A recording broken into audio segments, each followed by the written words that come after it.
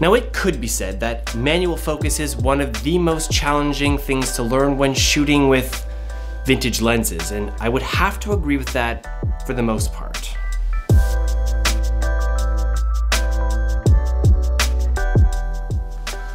It is a skill, and if you give it a bit of time, you'd be surprised how quickly your perception of it can change, especially if you're shooting with a mirrorless camera body, as they tend to come with a nice little bag of tricks to help make that transition a little easier.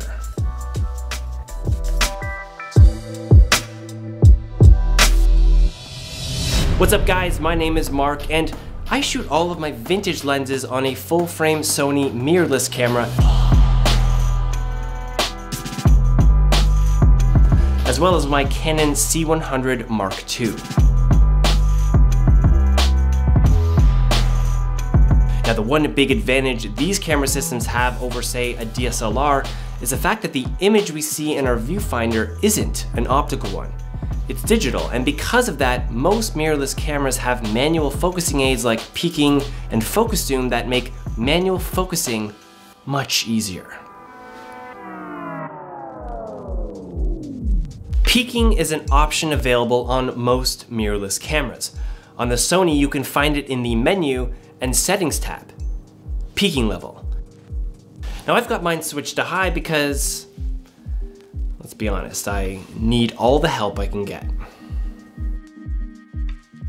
Now peaking will visually outline the edges of the most in-focus areas of your shot in real time.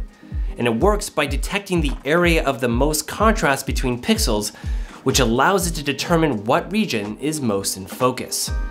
And you can see in real time how it works. As I shift the focus of the lens, the in-focus area starts to be highlighted. The higher the intensity, the sharper the focus. Changing the peaking color is also possible.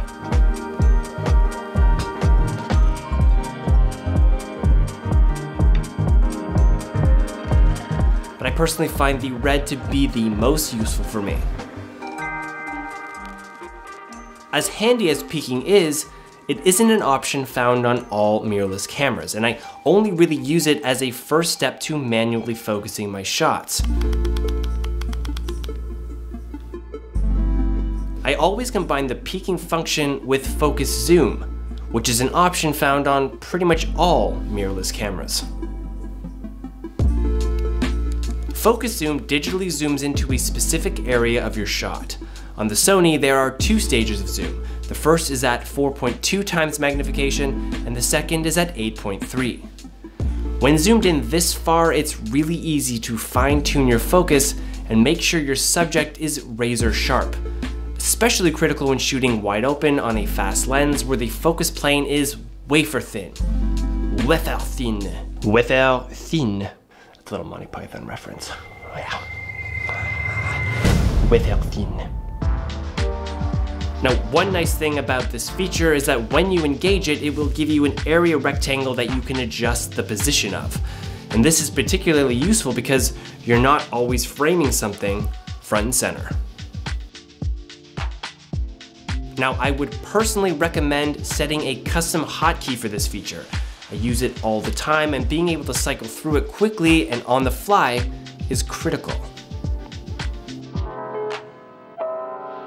Now, technology is great, but in almost every form of artistic expression, technique goes a long way.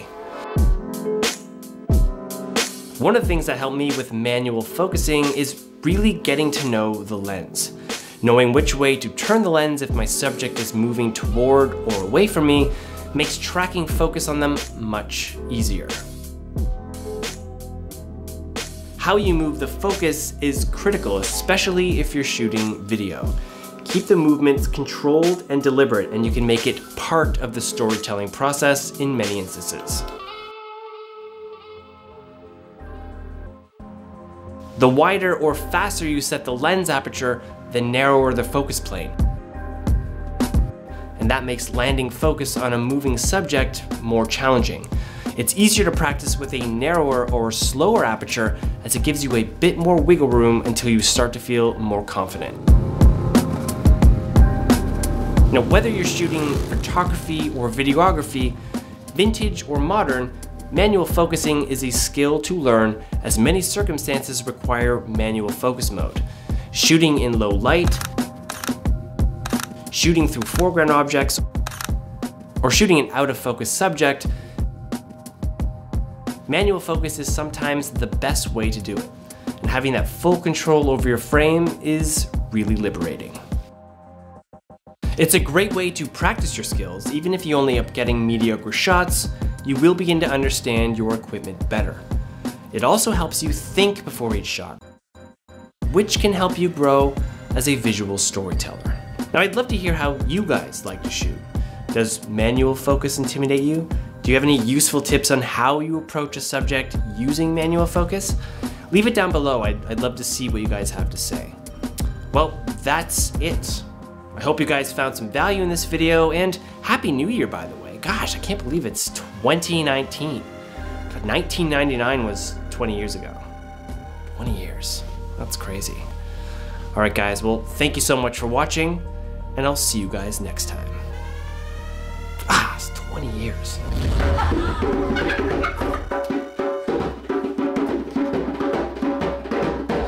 20 years. Go to the board. Oh, not a guy with a film thing. Yep, that's right. After what I did for you just now? Would Mr. Lottering call the main office, please? Mr. Lottering, call the main office. I'm gonna get a picture for it. Bye, guys. Bye.